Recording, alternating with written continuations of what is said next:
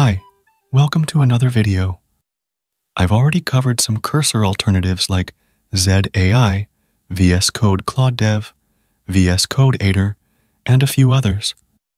All of those are great for people who want to get things done quickly. However, many people ask me what I personally use and what I recommend for others to use. So, I thought maybe I should share with you what I use and what I think most of you could benefit from. Plus, there have been several upgrades to the extensions I used in previous videos. This could serve as both a new setup and usage guide and help you ditch Cursor forever.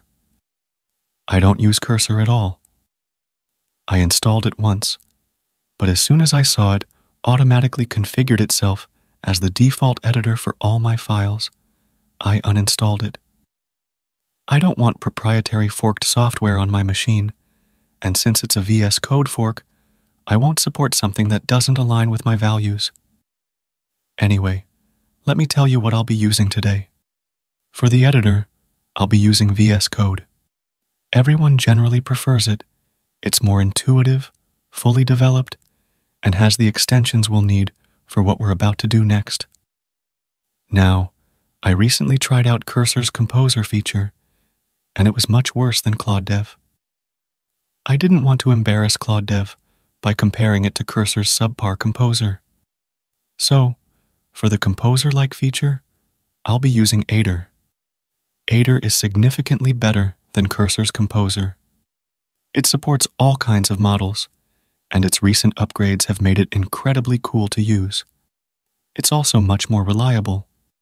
So, we'll use Aider instead of Cursor's Composer.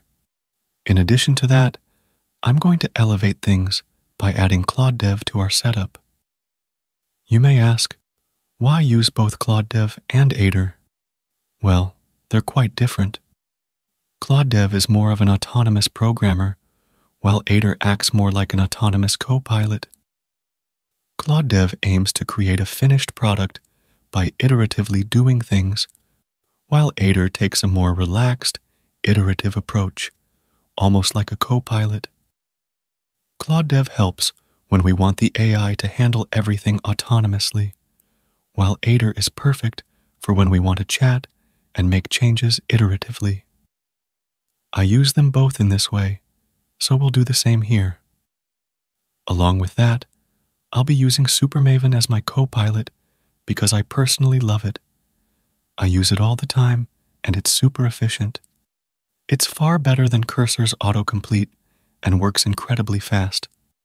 In addition, I'll also use continuedev for chat-related tasks and simple refactoring. Now that we've got everything sorted, let's get started by installing everything and seeing how it performs. First, open up VS Code. Next, let's install SuperMaven because it's the easiest to set up. Just go to the Extensions tab, search for SuperMaven, and install it. Once it's installed, you'll see it in your sidebar, and it will prompt you to sign in. Simply create a free account and sign in. Once you've done that, SuperMaven will start working. It has a chat interface where you can set up your Anthropic or OpenAI API key, but I don't use that feature. Anyway, once you've signed in, the autocomplete will begin working. It's very effective, even capable of performing calculations, which is just incredible. I really enjoy using it. Next, we need something for chatting about code and doing some basic editing and refactoring. For that, I generally use continuedev. Let's configure it. To configure continuedev, just go to Extensions, search for Continue, and install it. Once installed, you'll see it in your sidebar. Open it up. Now, when you open it, you can configure it in various ways. I typically use it with the Gemini 1.5 Flash model because I only use it for simple chats and refactors. The Flash model is sufficient for that, and it's also free for limited usage. It doesn't cost me a cent to use, but you can configure it with anything else if you prefer. To set it up, click Add Model and select the Gemini option. It will ask for your API key. You can get it for free by visiting Google's AI Studio and creating an API key there. Copy that API key and paste it here. Then, select Gemini 1.5 Flash. Once you've done that, go to Config and change the model name to Gemini 1.5 Flash 2 because the version 2 models are better. After that, you can start using it.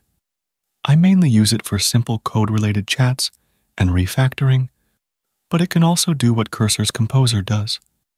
You can ask it to generate code, and it applies it easily, which is really useful and works well. You can also directly generate code within the file like Cursor by pressing Ctrl+I and generating the code. This is super cool as well.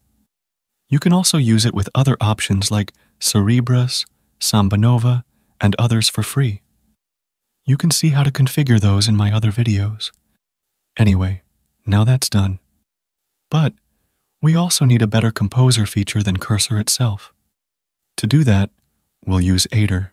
Aider is a simple CLI tool that gives you a chat interface in your terminal. It allows you to give it a prompt, and it can make changes or create things from scratch as well. To use it, just open up the terminal in VSCode. Run the pip install Aider chat command, and it will install Aider. Once it's installed, we'll need to use it. Using it is quite easy. First, we need to figure out which model we want to use with it. You can use it with Ollama, Anthropic, OpenAI, and others. I like using it with Anthropic, but you can also use it with Gemini or other free options. To configure these for free, check the video links I'll put in the description. To configure it with Anthropic, OpenAI, or Gemini, you'll need to set up the API key like this. Once that's done, you can start Aider with the model name in the operator.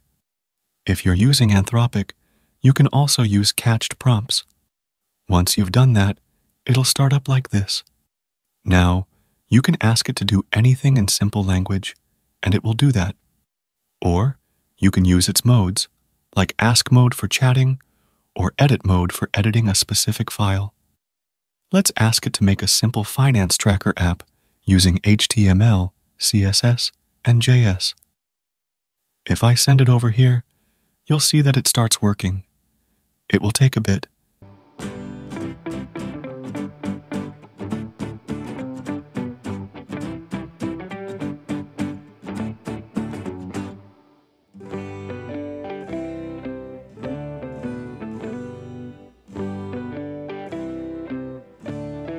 And once it creates the code, it'll ask for your approval. Just approve it, and the files will be created. If you run it, it should work well. This is a great replacement for Cursor's Composer and works even better. This is what you need to get a better alternative to Cursor, and you can use it for free as well. Apart from this, we're going to take it up a notch by using Claude Dev. Configuring Claude Dev is pretty easy. Just go to Extensions, search for Claude Dev, and install it.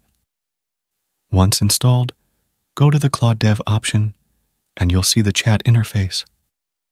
First, we need to configure it with a model. To do that, click the Settings button, and you'll see all the model options. In the previous Cursor alternative video I did, these options weren't available, and you had to use it with Claude only. But now, there are a bunch of options. I generally use it with Claude 3.5 Sonnet, but I also use it with Google Vertex AI since they offer $300 worth of free credits when you sign up, making it free for me to use. I'll create another video on how to set that up because it's a little complex, but you can also use it with the original Anthropic, and it would cost a lot less with prompt catching. You can also use Claude via OpenRouter. Apart from that, you can use Gemini for free as well. Today, I'll be using Anthropic directly. You can see the general pricing if you decide to use it. Let's set that up. Once that's done, you can start using it. Let's ask it to make a simple to-do app. Let's send it, and as you can see, it's working on it. If we wait a bit, you'll see that it generates the code and asks for your approval. Once I approve it, it can even give you the command to run the code. It can also inspect the site by taking screenshots and using console log data to find errors, which Cursor can't do. If we run it, it works really well. I mean, what else could you want? I recently created a whole app with Claude Dev without writing a single line of code, and I did it all for free, which was cool. You can also look at the full 1-hour-long version of it as well by becoming a member. There are a bunch of other videos available as well. It just starts from $5 and also support the channel. Anyway, Claude Dev has also recently added features like referencing, which Cursor has.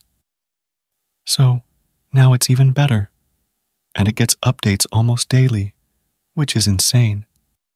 It's just amazing what you can do with open source tools these days. Yes, sometimes you need to be creative to use things for free, but the best part is that if you try hard enough, you can actually use it for free, which is great. Just look at Cursor's free version. It's unusable. Why do they even offer it? I think this is the best AI coding setup right now. It not only beats Cursor, but is actually state-of-the-art. Even if you use real credits, it'll still cost less than Cursor. I don't think anyone should support forked tools like Cursor. Overall, it's pretty cool. Anyway, let me know your thoughts in the comments.